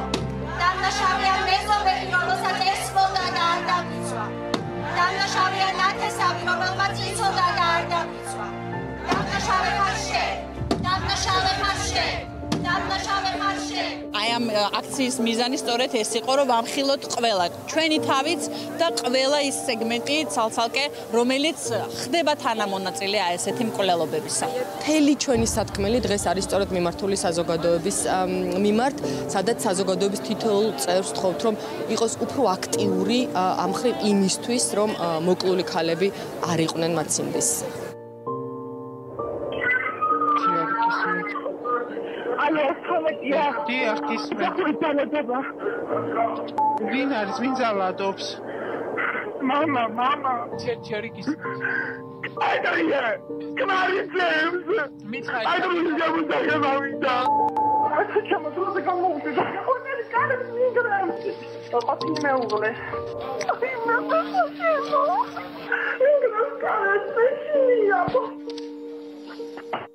გავაგრძელებთ გადაცემის მთავარი თემით. 2003 წელს ჩინეთში გამოვლენილი SARS-ის ტიპის კორონავირუსი, რომლის სიკვდილიანობის მაჩვენებელის 10% იყო. 2012 წელს უკვე საუდის არაბეთიდან გავრცელდა MERS-ის ტიპის კორონავირუსი, სიკვდილიანობის მაჩვენებელი აქ 30-35% იყო. 2019 წელს კი ჩინეთში გამოვლენილია COVID-19, სიკვდილიანობის მაჩვენებელი 2%-ია. კორონავირუსზე ვისაუბრებთ ინფექციონისტთან, მედიცინის მეცნიერებათა დოქტორთან მაია ბუწაშვილთან ერთად. დილა მშვიდობისა გქონდეთ მაია და მადლობა რომ ხართ ჩვენი გადაცემის სტუმარი. MERS და SARS ხშირად ვახსენებთ ხოლმე. რომ შევადაროთ ამ ორ წინა კორონავირუსს, ხო? მათ შემთხვევაში სიკვდილიანობის პროცენტულობა საგრძნობლად მაღალი იყო, თუმცა რაში ჯობნის ასე ვთქვათ ბჭყალებში კორონავირუსი. ეს ჩვენი COVID-19. დიახ, სამწუხაროდ COVID-19-მა მნიშვნელოვნად ჩამოიტოვა გავრცელების სისწრაფით წინა ორი შტამი ვირუსის. უბრალოდ შედარებაც აღარ შეიძლება უკვე მისი გავრცელების ტემპით, იმიტომ რომ SARS-ის შემთხვევათა საერთო რაოდენობა 8000 არ აღემატებოდა და MERS-იც სულ მხოლოდ 3000-მდე იყო. შესაბამისად, აქ უკვე რაოდენობებზე თუ როგორც ვიცით, დღეს მდგომარეობით 100000-საც და ინფიცირებულთა რაოდენობა და ნუ ფაქტიურად ჯერ კიდევ ზუსტად შეგვიძლია ვთქვათ, რომ 100087 არის ინფიცირებული, 3831 ამ წუთისთვის გარდაცვლილი და 62301 გამოჯანმრთელებული ამ ვირუსის. და ეს არის ვირუსი, ხო, რომელსაც ყოველდღე ახალ-ახალს ვიგებთ, იმიტომ რომ კვლევები არ წყდება, ბევრი მეცნიერი მსოფლიოს მასშტაბით ამაზე მუშაობს და გავრცელების გზაც ერთადერთი არ არის საერთაშორისო, ხო, იმიტომ რომ განავალში ძალიან დიდი რაოდენობით ხდება და შესაბამისად ამ ხრივად შეიძლება მოხდეს ადამიანის დაინფიცირება და ამ შემთხვევაში ხელების დაბანის რეკომენდაციას ალბათ განსაკუთრებულად უნდა გავუსვათ. და საყოფაცხოვრებო ნივთებზეც იყო ხაზი გასმული, რომ აქედანაც გადადის განსაკუთრებით. კი, პრინციპში წვეთების გზის შემთხვევაშიც და ანუ ფეკალურს ვეძახით განავლიდან, ყველა შემთხვევაში ზედაპირებზე ვლაპარაკობთ. ანუ არა მხოლოდ პირდაპირი კონტაქტით, ანუ წვეთების შეფრქვევით, არამედ ზედაპირებზე შეხებითაც შეიძლება დაინფიცირდეს ადამიანი, ამასაც რა თქმა უნდა. და ის რომ ვთქვათ, ერთ-ერთი ვთქვათ, სხვა ზედაპირი და უნდა დავამუშაოთ. დეზინფექცია გამოდის, რომ ერთ-ერთი მთავარი იარაღი არის დღეს, ხო? ნებისმიერ ჩვენგანის ხელში. დიახ, უბრალოდ აი დეზინფექციაზე რაღაც ცოტა ისეთი ქაოსური სიტუაცია გვაქვს ახლა ჩვენთან, იმიტომ რომ მასიურად ჩაატარეს ორგანიზაციებმა დეზინფექცია, ეს კარგია, მაგრამ დეზინფექციაზე როცა ვლაპარაკობთ, რაღაც ერთჯერადი აქცია არ არის ეს. იმიტომ რომ სადაც ადამიანების მუდმივი ნაკადია, იქ შესაბამისად მუდმივად შეიძლება ზედაპირები დაბინძურდეს და ანუ ეს უწყვეტი პროცესი თუ არ იქნა, ერთჯერად დეზინფექციას არავითარ ნიშნავს. თქვა სხვადასხვა სამსახურის დეზინფექცია, თქვა კვირაში რამდენჯერმე თუ რა სიხშირეზე არის აქ საუბარი. თუ ჩვენ დეზინფექციაზე ვლაპარაკობთ, რომ ზედაპირებიდან ვირუსი მოიხსნას, მაშინ ყოველდღიურ დეზინფექციაზე უნდა ვილაპარაკოთ. უბრალოდ აქაც რაღაც რაციონალური უნდა შევინარჩუნოთ და არა რაღაც ესეთი მასიური შეფრქვევები მთელი შენობის მასშტაბით, მაგრამ მინიმუმ თქვა ყველამ თავისი სამუშაო მაგიდა უნდა გადაწმინდოს და აი ესეთი ჰიგიენა დავიცვათ. ეს სხვათა შორის კორონავირუსისთვის მხოლოდ არ არის სიმართლე და ვიცით რომ მაგალითად ხა დადგება ზაფხული და უამრავი დიარეული დაავადება გავრცელდება. ანუ ეს ჰიგიენის ნორმები ყოველდღიურად ოფისებში თავშეყრის ადგილებში უნდა თუნდაც მარტივად როგორ ხო სველი ხელსახოცი მხოლოდ არა სპირტის შემცველი უნდა იყოს თქვა სპირტიანი ხელსახოცი და რა ვურჩიოთ ესე მარტივად მოსახერხებლად თქვა იმიტომ რომ სადეზინფექციო საშუალებებზედაც უკვე პრობლემაა რეალურად იმიტომ რომ ბევრი საშუალება შეიძლება დეფიციტია და ვეღარ ჩვეულებრივი სველი ხელსახოცი რა თქმა უნდა უბრალოდ მექანიკურად აცილებს ჭუჭს სადეზინფექციო თვისება მას არ აქვს არსებობს რაღაც ანტიბაქტერიული ხელსახოცებიც ჩვეულებრივი 70 გრადუსიან სპირტში დასველებული დოლბანდიც ნორმალურად მუშაობს და ესეთი ქარხნული წესით დამზადებული სხვადასხვა ტიპის სადეზინფექციო საშუალებები. 13 დღეში უკვე გვაქვს 13 შემთხვევა. რაზე მეტყველებს ჩვენს ქვეყანაში უშუალოდ ამ ვირუსის გავრცელების ესეთი ტემპი? პირველ რიგში კარგი ის არის რომ მაინც დააყოვნა ზოგიერთ ქვეყანასთან შედარებით არ არის კარგი ის, რომ ზოგიერთ ქვეყანაში ჯერჯერობით არ არის საერთოდ და კარგი იქნებოდა ჩვენთანაც ეს შეძლებული იყო, თუმცა ცოტა თქვათ ილუზიის სფეროდან იყო. ფაქტიურად ჩვენ უკვე შევედით პანდემიის ფაზაში, როცა ყველა კონტინენტის, ყველა ქვეყანაში არის ან იქნება ინფექცია, ამას ვეღარ გავექცევით. შემთხვევათა რაოდენობა მაღალი არ არის, თუმცა ძალიან საყურადღებოა და სიფრთხილე გვმართებს.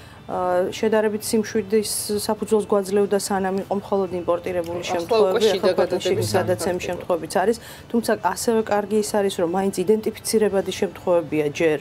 ანუ იდენტიფიცირებაც გულისხმობ, რომ კონკრეტული კონტაქტები ცნობილია და ზუსტად ვიცით რა ხაზი წავიდა. ხო, თან აქაც არის ჰაერწოთოვანი გადაცემა, დიახ. იმიტომ რომ თქვათ იგივე ამ ეტაპზე ალბათ არ დგას ამის საშიშროება, მაგრამ ხილს და ბოსტნეულს ავიღებ მაგალითად, იმიტომ რომ ხილი და ბოსტნეულს შეიძლება შეეხო და ძალაუნებრივად მე პირთან ახლოს მოხდეს დაბინძურებული ბაქტერია, ხო? ამ შემთხვევაშიც კი ამ ვირუსზე რა ვიცით, რამდენი ხანი ცოცხლობს ესეთ ზედაპირზე, რამდენი ხანი შეიძლება იყოს თქვათ იგივე პროდუქტზე, რომელსაც მივირთმევთ და რა ვურჩიოთ, თქვათ, როგორ უნდა მოხდეს მათი დამუშავება, სანამ მივირთმევთ. საკვები შედარებით უკანა პლანზე იწევს ამ შემთხვევაში, როგორც გადაცემის გზა.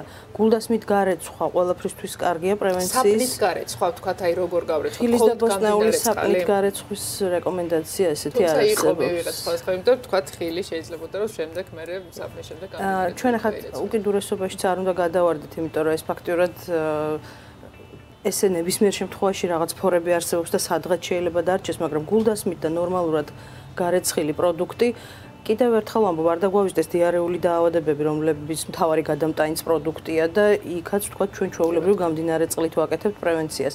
საპონი და წყალი ხელის დასაბანად საუკეთესო საშუალებაა და ზედაპირების დამუშავებისთვის, როგორც ვთქვით, სპირტი ან სხვა სადეზინფექციო საშუალებები. ახლა თქვენგან მოვისმინე რეკლამის დროს, რომ ყოფილა ასეთი მიმართულებას, რომ ცხელ წყალს მიიღებენ იმისთვის, რომ თქვათ ებრძოლონ ვირუსს. თქვათ ამ მიმართულებით ხო რა რეკომენდაცია უთხრათ ჩვენს მოყოლებს? ხო, ეს რაღაც ძალიან მასიური გავრცელება პოვა ამ იდეამ და ორჯერ გავიმეორე და კიდევ მინდა ვთქვა, რომ ცხელი წყლის, ცხელი ჩაისმა სითხის შესავსებად კარგია, მაგრამ არა უმეტესია. ანუ ილუზია იმისა, რომ თქვა ცხელი წყლით გავანადგურებთ ვირუსს არ არსებობს. ერთი მარტივი მიზეზის გამო, რომ ვირუსი სასუნთ გზებშია და არა საჭმლის მომნელებელ სისტემაში და მეორეც აი ასე პერორალურად მიღებული ცხელი წყლით ინფექციასთან ბრძოლა შეუძლებელია. ბევრი მითი გავრცელდა სამწუხაროდ და აი მითებთან ბრძოლა აუცილებელია. იყო ესეთი მითი, თუმცა დავამსხვრეთ მე მგონი, იმიტომ რომ ბევრმა ისაუბრა. ერთი რაღაც ამოვიკითხე, საინტერესო ძალიან, რომ ვირუსს აქვს მაღალი აფინურობა ცილისადმი, რომელიც დიდი რაოდენობით ფილტვისა და გულის ქსოვილშია გამოხატული და დაინფიცირების შემთხვევაში წნევისა და გულის უკმარისობის წამალი უნდა შეჩერდესო. ეს რაღაც ამოვიკითხე, რამდენად მართალია და რამდენად რეკომენდირებულია მსგავსი ამბავი. დიახ, ეს ჩვენი ამერიკაში მოღვაწე ქართველი ექიმის პოსტში გავრცელდა. იცით რა, ეს ძალიან კლინიკური საკითხია უკვე. ვეთანხმები აბსოლუტურად სწორია, მაგრამ ეს რაღაცნაირად ეს ფართო მასებისთვის ცოტა გაუგებარი პოსტულატია. ეს არის უფრო ექიმების თემა და სიმართლეა ეს, მაგრამ არის კონკრეტულად კლინიცისტების გადასაწყვეტი კონკრეტული პაციენტის მართვის დროს. კორონალობას შევეხეთ და მოდით აი კორონალობის დროს როგორ ხდება საქართველოში კორონავირუსის კორონალობა უკვე იმ 13 პაციენტთან, რომელიც სამწუხაროდ არის, რომელთაც გამოუვლინდათ COVID-19. დავიწყოთ იქიდან, რომ კორონავირუსის სამკურნალო წამალი არ არსებობს. ესეც ცალკე არ არის. ამას ხშირად ვიმეორებთ ერთი მარტივი მიზეზის გამო, იმიტომ რომ ბევრი რაღაც ინფორმაცია ვრცელდება და ადამიანებმა დაიწყეს ბევრი რაღაც გაურკვეველი წამლების მიღება. ზოგიც გონია რომ პრევენციისთვის, ზოგს კორონავირუსთვის. მოკითხვაც იყო ამ უკბებზე და ბევრი სამედიცინო პერსონალის კითხვლის, რომ არსებობს ვაქცინა და წამალი. დიახ, ჩვენ ჩავატარეთ ეგ გამოკვლევა და 19%-ს გონია რომ არსებობს სადღაც წამალი და ვაქცინა და ჩვენთან არ არის ეს ძალიან არასასიამოვნოა რომ ჩვენი მოსახლეობის დიდი ნაწილი ასე ფიქრობს, იმიტომ რომ ეს რაღაცნაირად უიმედობის განცდას ტოვებს, რომ აი მიტოვებულები ვართ ჩვენ და სადღაც არსებობს. არსად არ არსებობს წამალი და ეს ძალიან ხაზგასასმელი არა, იმიტომ რომ თქვა პანიკა დავთესოთ, იმიტომ რომ იცოდნენ რომ არ არსებობს და არ დალიონ სხვადასხვა გაურკვეველი წამლები. თუმცა ექსპერიმენტის დონეზე ექსპერიმენტი მიმდინარეობს და იმედი გვაქვს რომ ამ ინფექციას წამოეწევა, თუმცა ძალიან მალე ეს არ მოხდება. ვაქცინას სჭირდება დაახლოებით 1 წელი, ხო? დიახ, ვაქცინასაც დრო ჭირდება, მედიკამენტსაც დრო ჭირდება.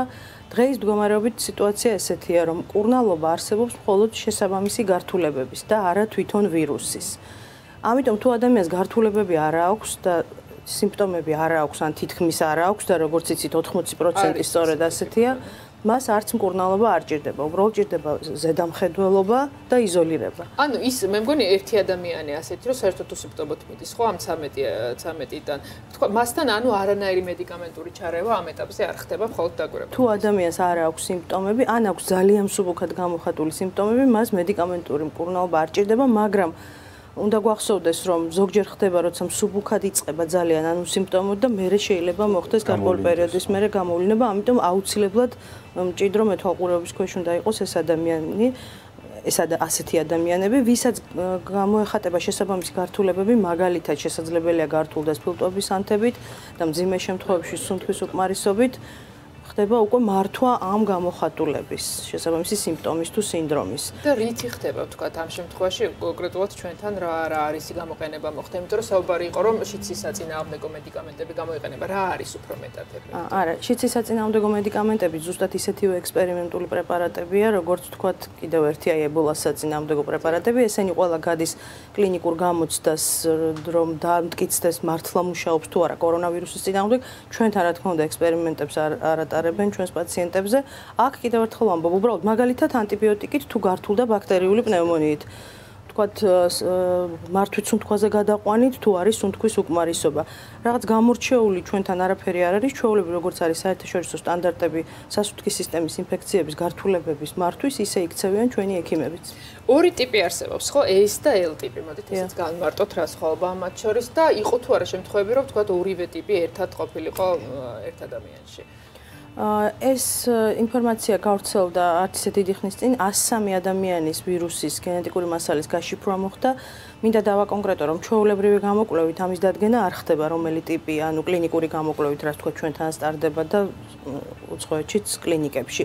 ეს არის სპეციალური სამეცნიერო კვლევით. ანუ ჩვენთან ვერ ჩავატარებთ ამას, ხო ვერ გამოვიკვდათ ჩვენ პაციენტებს აქვთ ეს თუ L ტიპი, ამას ჯერჯერობით. ჩვეულებრივი კლინიკური გამოკვლევით ეს არ დგინდება, თუმცა თუ გადაწყვეტილება იქნა მიღებული და სურვილი ლუგარის ცენტრს აქვს შესაბამისი შესაძლებლობები, მაგრამ კიდევ ერთხელ ვამბობ, ამას კლინიკური მართვისთვის მნიშვნელობა არ აქვს. ეს არის უფრო სამეცნიერო კვლევის სფერო. S არის უფრო მსუბუქად მიმდინარე, L უფრო მძიმე. გავრცელდა ერთი პერიოდი ინფორმაცია, რომ ჯერ მიდიოდა ერთი ტიპი და მერე გახდა აგრესიული გაინცედა მუტაცია, ეს ასე არ არის. უბრალოდ გვიან მოხდა გაშიფრვა, ცირკულირებდა ორივე და თქვათ ეხლა მოლოდინია, რომ ნელ-ნელა უნდა დაიხიოს უკან L-მა, ანუ უფრო მძიმემ და უფრო ფართო მასშტაბიანი გავრცელება უნდა მიიღოს S-მა, ანუ უფრო უკავშირებს ამ ვარაუდს.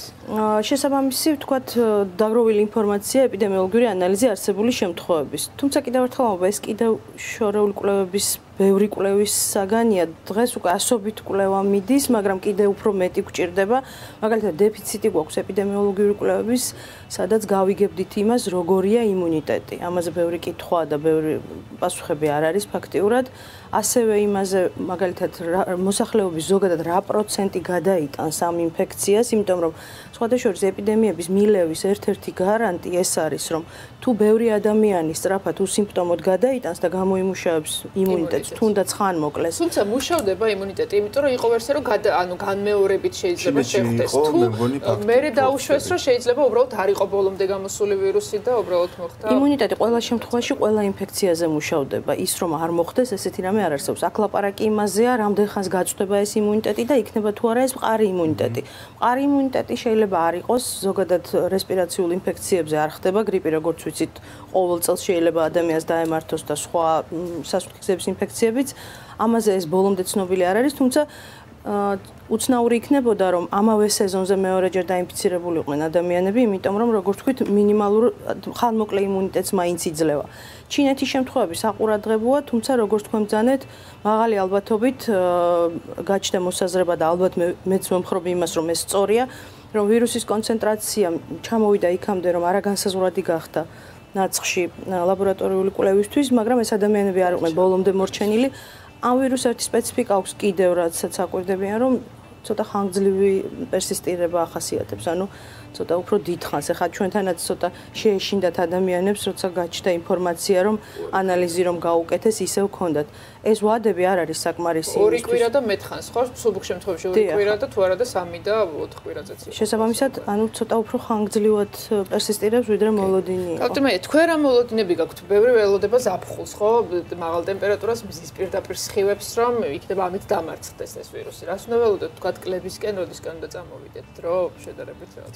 ამაზე პასუხი ჯერ არ არსებობს, იმიტომ რომ ეს ყველაფერი არის ვარაუდები.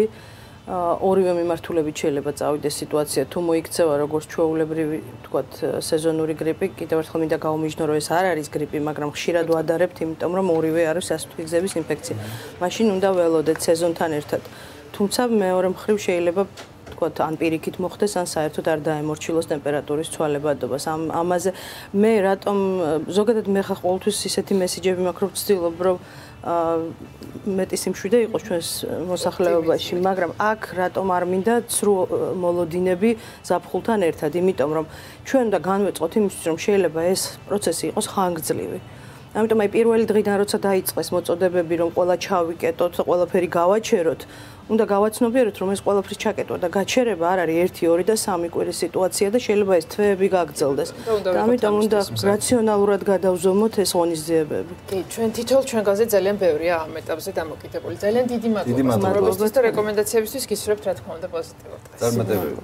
ჩვენ გავაგრძელოთ ბოლო თვეების მანძილზე სახელმწიფომ კიდევ ერთ მედია საშუალებაზე განახორციელა ზეწოლა, რომელიც მიზნად აჭარის საზოგადოებრივი მაუწყებლისა და რადიოს ცენზურის ქვეშ მოქცევას ისახავს. ფაქტია, რომ დღესაც აქტიურ პრობლემად რჩება როგორც მედია გარემოს დისკრედიტაციის მცდელობა, ასევე სიტყვისა და გამოხატვის თავისუფლების უხეში ფორმებით შეზღუდვა. ბოლო პერიოდის მოვლენებზე უფრო ვრცლად მედია ექსპერტი ზვიად ქოლიძე ჩვენს ჟურნალისტ ლევან ლომიძეს ესაუბრა, შეგვიძლია ვნახოთ სიუჟეტი. ჩვენი პროტესტი გვინდა გამოვხატოთ ერთწუთიანი დუმილით.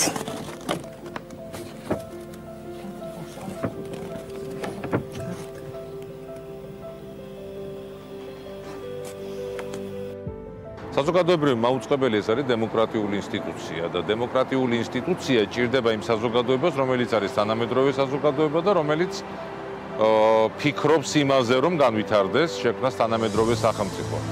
ამიტომ იყო მნიშვნელოვანი ჩვენს ქვეყანაში საზოგადოებრივი მაუწყებლის განვითარება და ნათია კაპანაძემ ეს შეძლო აჭარაში, მან დაიწყო ეს პროცესი. დღეს თუ აგვირდებით ჩვენ ნათია კაპანაძის იმპიჩმენტით, შემდგომი პროცესები ის რომ 7-8 თვის განმავლობაში ვერ აირჩიეს დირექტორი, ის რომ მოიყვანეს ის დირექტორი, რომელიც იქ ანგრევს ყველაფერს. ერჩის პირველ რიგში იმ ადამიანებს, რომლებიც არედაქციო პოლიტიკას უზრუნველყოფდნენ და ამ ჟურნალისტების არედაქციო დამოუკიდებლობას იცავდნენ და უშვებს მათ სამსახურიდან. აი, ეს პროცესები ყველაფერი არის მიმართული იქითკენ, რომ სწორედაც ეს თავისუფლების სულისკვეთება ჩაუხშონ ადამიანებს საზოგადოებრივ მაუწყებელზე და მეორე მოქალაქეებს გარეთ გაუჩნდეს განცდა, რომ იდეა საზოგადოებრივი მაუწყებლის არის ბლეფი და მხოლოდ უნდა არსებობდეს ნომინალურად სახელით საზოგადოებრივი მაუწყებელი, მაგრამ რეალურად მთავრობის ტელევიზია. იმიტომ რომ თქვენ ხომ ამას მიჩვეული იყავით საბჭოთა კავშირში და ამას ისევ მიგაჩვევთ. აი ეს არის ორი მთავარი პრობლემა, რომელსაც დღეს ვაწყდებით ჩვენ და ვხედავთ აჭარის ტელევიზიასა და რადიოში. არა, საბჭოთა კავშირი აღარ უნდა გავაკეთოთ. საქართველოსთვის, ქართული საზოგადოებისთვის და მით უმეტეს დღევანდელი საზოგადოებისთვის, სადაც უკვე კრიტიკულ ზღვარს გადაცილდა იმ ადამიანთა რიცხვი, რომლებიც საბჭოთა კავშირში არ დაბადებულან, ამ ადამიანების მიბრუნება საბჭოთა ინერციასთან მე მგონია, რომ არის შეუძლებელი. და მე უკვირთ მთავრობებს, ოდესაც აგებენ არჩევნებს, რომ აი ჩვენ რატო აღარ მოგვცა ხალხმა ხმა? ზუსტად იმიტომ, რომ შენ ყველაზე ფუნდამენტურ უფლებას ადამიანისა, აზრის და გამოხატვის თავისუფლებას დაუპირისპირე შენი რეპრესიული ბუნება.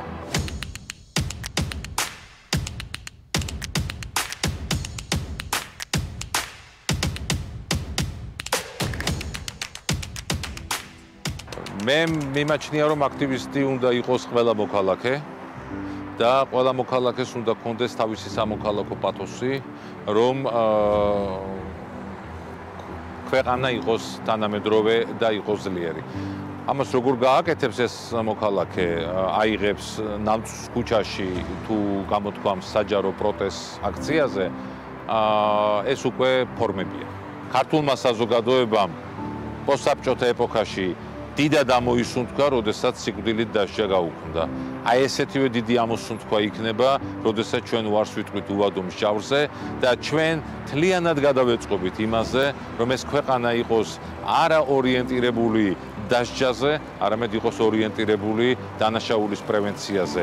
არ შეიძლება იყოს ნორმალური საზოგადოება, რომელსაც აქვს ესეთი რეპრესიული ნარკოპოლიტიკა. მე მიმაჩნია, რომ საზოგადოება, რომელიც ასეთი მექანიზმებით ბრძოლას, სახელმწიფოს მხრიდან ბრძოლას მიიჩნევს ნორმალურად, იმ საზოგადოებას, რა თქმა უნდა, ძალიან გაუჭირდება განვითარება და წინსვლა. მოდით მაშინ დავიწყოთ ბოდიში. ბოდიში.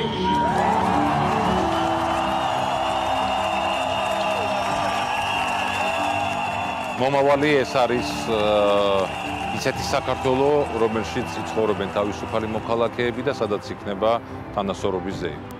ეს შეუძლია იმ ადამიანებს, რომელთა ხვედრითი წილი ჩვენს საზოგადოებაში, ჩვენს ელექტორატში უკვე ძალიან იზრდება, ესენი არიან ადამიანები, რომლებიც არ დაბადებულან საბჭოთა კავშირში.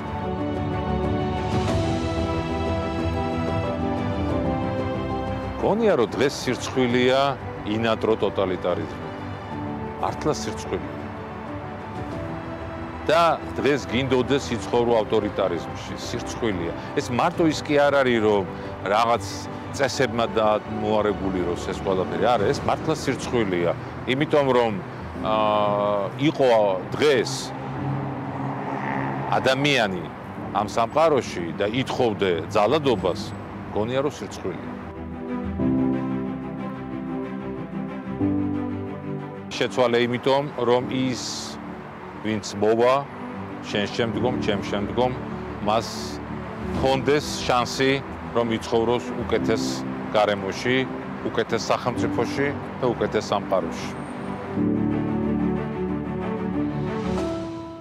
ჩვენ დიდი სოლიდარობა აჭრელ კოლეგებს. აუცილებლად. და ამასობაში სანამ სიუჟეტი მიდიოდა, შევედი საიტზე, რომელიც იმ დღესაც ვაჩვენე ჩვენს ეთერში და 15 არის ეს საიტი. კი ბატონო და 15 შემთხვევა ფიქსირდება. საქართველოში სამწუხაროდ. კიდევ 2 დაემატა 13. ნახოთ ამაზე ალბათ ოფიციალურ განცხადებასაც გააკეთებენ უკვე რამდენიმე წუთში და დღის მანძილზე საინფორმაციო გამოშვებიდან შევიტყობთ უფრო დაწვრილებით.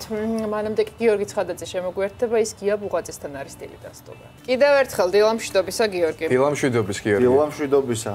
დილა მშვიდობისა კიდევ ერთხელ. ყველას მშვიდობიან დღეს გისურვებთ და მშვიდობიან კვირას. ჩვენ ახლა სახელოსნოდან გადმოვინაცვლეთ ბატონი გია ბუღაძის მისაღებ ოთახში, სადაც არაჩვეულებრივი ნახატები უნდა დაგათვალიერებინოთ, რა თქმა უნდა, პირდაპირ ეთერში. ბატონო გია, სად ვართ ახლა ჩვენ და მე ვხედავ მრგვალ ნახატებს, უბრალოდ მრგვალ ტილოზე შესრულებულ ნამუშევრებს, რომელიც რას ნიშნავს? ანუ ცოტა განსხვავებულია ეს ყველაფერი, ხშირად ვერ ვხედავთ ხოლმე ესეთ ნამუშევრებს. ხო არა. იმ პერიოდში, როდესაც ამას ვაკეთებთ, კიდევ ერთხელ მოგესალმებით დილა მშვიდობისა. ატონდო ქვია ამას, მრგვალი ნამუშევარს, თავის დროზე შუა საუკუნეებში ჩამოყალიბდა, ისტორიას არ მოყვები. ერთი პერიოდი ძალიან გატაცებული იყო მრგვალი ნამუშევრები, მრგვალი ფორმების, ტილოები ჩამოქმნდა სხვა შორის. თბილისში არ იყიდებოდა, ხევკვე იყიდება და 100-ზე მეტი დამხატეს ხოთაშორის და ეს ნაწილი შეუმჩაგერ არის და წარმოდგენილია საერთოდ ნიშნავს კონტაქტს, ურთიერთობას, მრგვალი. აი თავის დროზე ასე რაღაც მრგვალ სურათებს ხატავდნენ, მოთქვა ან წირავდნენ ტაძარს, ნიშნავდა ან ქორწინებას, ან შეთანხმებას და ასე შემდეგ. მოდი დავათვალიერებინოთ ჩვენს მაყურებელს თქვენი ნამუშევარი. თუნდაც აი ხე თქვა აი რა ვიცი ყველაზე ალბათ ესეთი პარადოქსული გადაწყვეტა ამ მრგვალი ნამუშევრისა, ესეთი ლეპტოპების ხედავთ აქ რაღაცა გამოსახულება თუ კარგად დააკვირდებით. ძალიან საინტერესოა, იმიტომ რომ უკანა მხარეს რაღაც თითქოს სიძველეა, ბიბლიოთეკა, ბევრი წიგნი რაღაც და წინა მხარეს უკვე 21 საუკუნე ლეპტოპები. მართლა ძალიან საინტერესო ნამუშევარია. აი ეს ნამუშევარი მომეწონა ეს ხოთაშორის საიდუმლო სერობა. აი მინდოდა მეთქვა. აბა რომელ ნამუშევრს ლაპარაკობ? აი ეს მომეწონა კიდე ძალიან ჩემ ფანზე გაკეთებული ტივდე. Ну, вообще, ძირითადად თუ დააკვირდებით, აი თქვათ აი ამ ნამუშევრებს, რომ ზგვალე თითქოს იყურებით კაც ოთახში კარი შეიღო და საიდუმლო გაგემხილეს. ბატონო გია, ძალიან ბევრ ნამუშევარს ხედავთ. დაახლოებით საშუალოდ, აი მაგალითად ასეთი ზომის ნამუშევარზე რამდენი დრო გჭირდებათ? ეს ძალიან პირობითია, შეიძლება თქვათ გააკეთო ერთ 2-3 დღეში შეიძლება გააკეთო ძალიან დიდხანს ახლა. რაც პრომცირია ნამუშევარი მე დეტალს მოითხოვ, შეიძლება ძალიან დიდხანსაც, შეიძლება 1 თვეს გაგრძელდეს, შეიძლება 2 წელიც. ახლა მაგალითად ლეონარდო ერთ პატარა ჯიოკონდაზე 20 წელი მუშაობდა. ნუ ხალხი ასე. რას ურჩევთ ახალგაზრდა, თქვენ ბევრი სტუდენტი ყავთ ლექციებზე, რას ურჩევთ ამ ადამიანებს, ყველაზე მთავარი რა არის? ყველაზე მთავარი არის ინტერესი განათლების მიმართ. განათლება, ბევრი კითხვა. ძალიან ბევრი კითხვა და გააზრება და ღერძი უნდა გქონდეს. მარტო განათლება ერუდიცია არ არის გამოსავალი. პირველში ღერძი, სააზროვნო мотиваცია, მიზანი უნდა გქონდეს და განათლება პირველ რიგში ამასთან ერთად დაწყობილი ჰარმონიულად მხოლოდ ქმნის ადამიანს ჰარმონიულ არსებად სამყაროსთან მიმართ. ნამდვილად და შრომის მოყვარეობა. ბატონო გია, დავასრულოთ ჩვენი ჩართვები ძალიან საინტერესო ნივთზე საუბრით და თუ ნივთებზე საუბრით, მე ვიცი რომ საუკუნეებსაც კი ითვლის ის ნივთი, რომელი ნივთიც თქვენ ოჯახში ინახება. ეს მაგალითად ეს ორი ნივთი, ეს ხაშუა ტონდოებთან დაკავშირებით ჩვენ ვლაპარაკობთ რგვალისოეთ. ეს არის უძველესი 3000 წელზე მეტი ხანი არსებობს, ორიგინალია, ხაშუა ბრინჯაოსგან არის შესრულებული. საჩუქრად გადაცეს ჩემ მეუღლეს არქეოლოგებმა ეს არის წინასწარმეტყველი ქართველ ქალთა ახლა ქართველი არ ვიცი ამდენად იყო მაგრამ ქართველები იყო მაინც ჩვენ მიწაზე ცხოვრობდნენ მათი სამარხიდან არის აღებული წარმოდგენით აი ეს უცნაური გულსაკიტი უბრალოდ მზის წულზე დასადები უცნაური ძალიან უცნაური და ძალიან კოსმიური მნიშვნელობის სიმბოლო აი ეს არის ძალიან საკუთრების ცხოვრებაში აი ესენი განსაკუთრებით ეს ორი ეს ეკუთვნის საქართველოს კათოლიკოს პატრიარქ ამბროს ხელაიას სხვათა შორის მის საკუთრება, იმიტომ რომ ჩემი მეუღლე მისი შვილი გახლავდა ეს ნივთები დარჩა. მაგრამ ბატონო გია, ძალიან დიდი მადლობა ასეთი მასპინძლობისთვის. ასეთია ბატონი გიას დილა და დღე ასე იწყება. ძალიან ბევრ თემაზე ვისაუბრეთ, ხელოვნებაზე ვისაუბრეთ. ჩვენ ხვალიდან სხვადასხვა ადამიანებს შევხვდებით და სხვადასხვა პროფესიის წარმომადგენლებს, ალბათ ეკა მამალაძეს უნდა ვესტუმროთ ხვალდილით და გავაღვიძოთ. ასე რომ გვიყურეთ ყოველდღიურად ვის ნახევარზე და რა თქმა უნდა ამინდის პროგრესია. ხო, იგას ჩემ გამოკითხვა გადაცემა ახლა შევალ სახელოსნო და მის სიმღერებს მოусმენ დიდი სიამოვნებით ხლა. წინასწარ გამოკითხეთ მაგას. დიდი მადლობა გიორგი დაგემშვიდობებით. დილა ფორმულაზე დასრულებულია. ყველას გისურვებთ პოზიტიურ დღეს. ორი ახალი შემთხვევა არის უკვე ოფიციალურად დაიდო. უფრო მეტ სამ ყველაფერზე სოფო დონოძე მოგვიყვება ფორმულა ნიუსში ნახვა. ხვალამდე ნახვამდის.